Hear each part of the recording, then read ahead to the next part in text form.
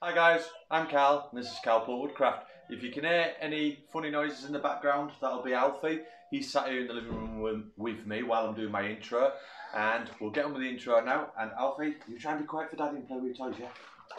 Not too loud there. Oh. Confession time, I've just had to banish Alfie into the kitchen because he was overpowering the intro. So I'll get him back in a minute. So this is what we're going to be building then, guys. It's a mid-century modern side table, well, my version of. I built it with reclaimed timber. I'll show you some of the bits of timber that I used in a moment. It's plywood and a little bit of pine. We've got a nice sliding drawer. Well, it's a tray, don't have drawer runners, and I put a bevel on there. It's got two compartments for storing ornaments in, and there's this portion here in the middle to give it the illusion of the top pieces floating on top. There's space on top for a nice lamp, which by the way is next week's video, and I've stained it all in a nice walnut stain.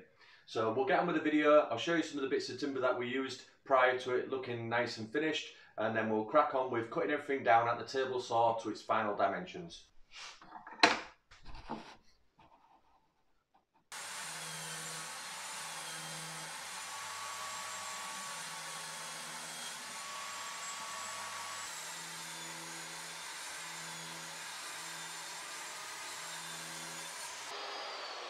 To do these 45-degree bevel cuts, I have to take the dust hood off, and I've set a stop block up here, and we're just going to make the cuts now. First one's done. One thing I will say when you're doing these mitre joints, guys, take a lot of time setting up your mitre saw, making sure that it's cutting really precisely at 90 degrees, and then when you put the bevel on over at 45 degrees, set that up really accurately as well, because this is going to pay dividends later on when you come to glue up, and you don't want to be filling big horrible gaps in your miters. You want the smallest gaps possible, if not at all. Before doing the final glue up, I lay everything out in a dry run. I use some frog tape to attach everything together, spin it round, make sure the joints look nice, and you can normally tell at this stage when you frog taped them all together if there's any gaps. If there is, you can deal with them then. If not, you can crack on with the glue up. I then put a generous bead of glue in all the miters before assembling the box.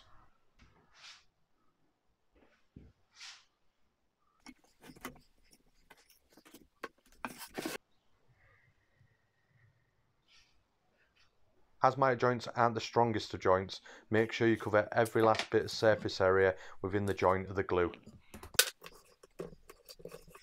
I then switch out the frog tape for the masking tape, as this is quite a bit cheaper. It's not strong, but it's great to use as a clamping system. I then wipe any excess glue off with a damp rag, as I don't want this to affect the wood stain and dye later. I then add a few clamps just to pull the joints tightly together. 24 hours later, I pop the clamps off and the tape, and I notice a bit of the veneer has come loose, so I use a bit of super glue and activator to fix that.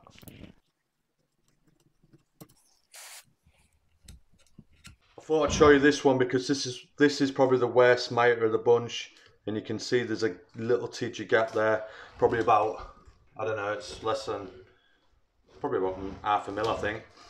But we're just going to do a bit of bearing on there, so I'm just going to put a bit of glue on my finger. Not too much at all because I don't want it to affect the stain when I apply that later.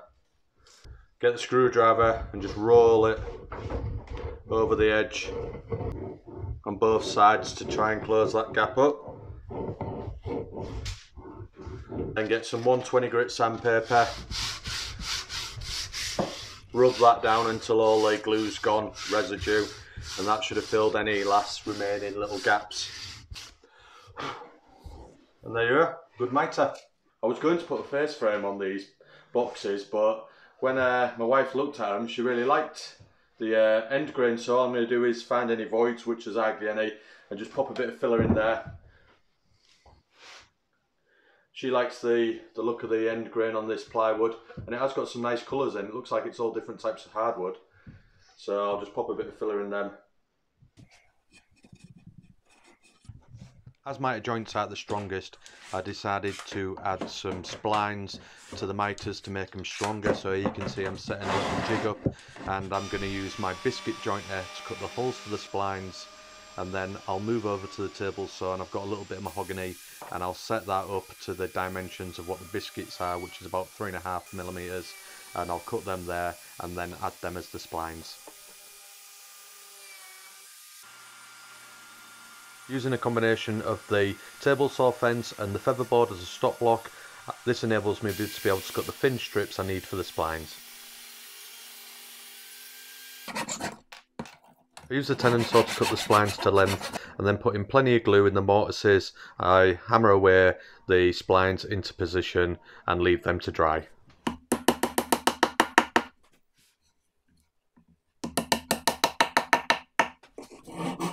Then use a flush cut saw to flush these off and then sand them down so they're nice and smooth and level with the rest of the box. When sanding the splines down flush with the rest of the box, just be careful not to sand through the veneer. Next I take a referential measurement of the divider, what the tray is going to sit on, and then I cut it over at the miter saw and then put some pocket holes on the underside what are not going to be seen, and then I can later fill these with some 9mm dowels. To construct the drawer, I'm using these offcuts of pine that I had left over, and I'm just ripping them down to size on the table saw.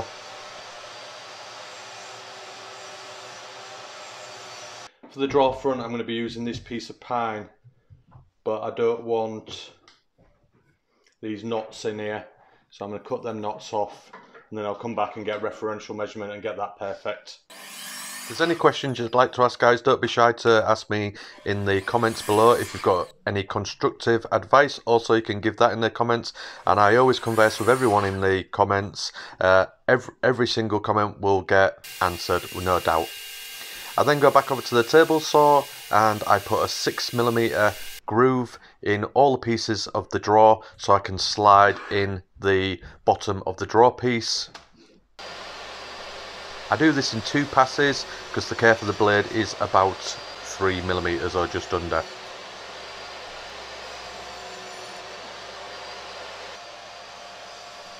For the back piece, this just gets cut off directly where the groove should be, as the bottom panel slides over the top of this, as you'll see in a moment. The way I construct the drawer or tray then is just with glue and brad nails.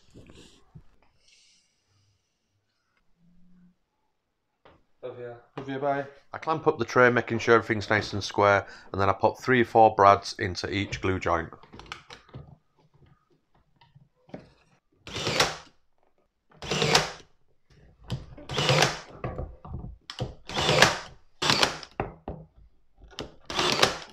Next, I countersink all the brads below the surface, and I fill these with a bit of wood filler. The front of the drawer is going to be painted, so we don't need to worry about seeing these. Once everything's sanded and smooth and painted, they'll be totally invisible. The back of the drawer I'm not too worried about at all. I then slide the tray into position, and then fire a few brads into the back, which will hold it there permanently. Next, I use some dark walnut wood stain, and this is ethanol based, and it's really good because you can apply it and leave it on for a few minutes. The longer you leave it on, the darker it goes, and then you can wipe off the excess. If you wipe it off quicker, you'll get a lighter tone, and if you leave it on a little bit longer, you'll get a darker tone. It also doesn't go blotchy like the water based stuff or raise the grain. I had some hairpin legs, what was left over from a cancelled order, and I thought these would look great on this, save me building some legs, so I applied the legs. I put the tray into position, I put a couple of spacers in there, and then put the divider on top and just secure this with the pocket hole screws. I wanted to make the drawer look a little bit more interesting, so I put a 45-degree chamfer on all the edges, and then when I put the stop block behind the drawer, I left it so the drawer was just protruding the distance of the chamfer, and I thought that would give it a really unique modern look. The whole piece got 4 coats of acrylic varnish, and this is a quick drying varnish so you can apply several coats in a day. I denibbed at 400 grit in between coats and then washed down, cleaned and recoated.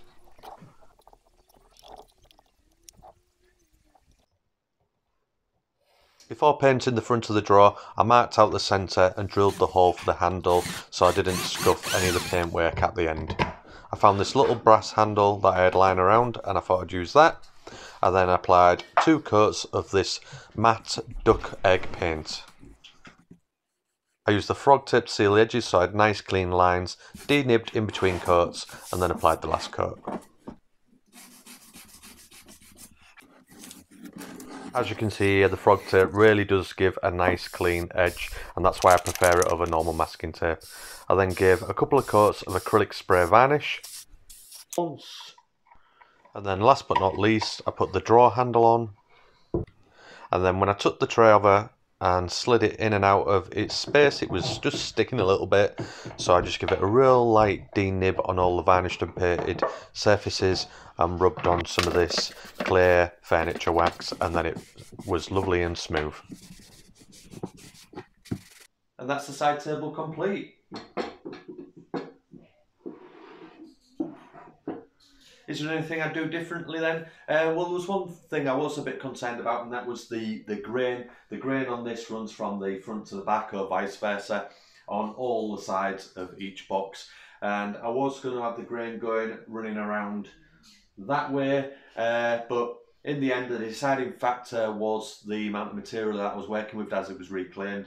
So that meant I had to really build it the way I have. The pros to that is I've got nice clean miter joints with no tear out, but there was a little bit of tear out as you tried to fix them with some super glue on the edges. But it's all turned out really well. My favourite part of the build is this little tray. I love this little profile on the edge, this chamfer, and how it looks with the duck egg finish and the little brass handle. I also like the dark walnut wood dye. I think that's turned out brilliant, no blotchiness at all, looks great. Yeah, so in general I'm really pleased with how it's gone. If you've enjoyed the content and today's video, please subscribe, like and leave a comment or reply to all the comments. And if you'd like to support the channel financially, you can do that through a one-off donation on PayPal, or you can use the Patreon system, which is brilliant. It's going to benefit the channel no end in saving up for microphones and cameras and PC equipment and hopefully tools in the future. And if you can't do that, no worries at all, but if you can, brilliant. And next week's video is going to be this little lamp on the top. So I'll catch you next weekend, and have a good week, and I'll see you later. Bye.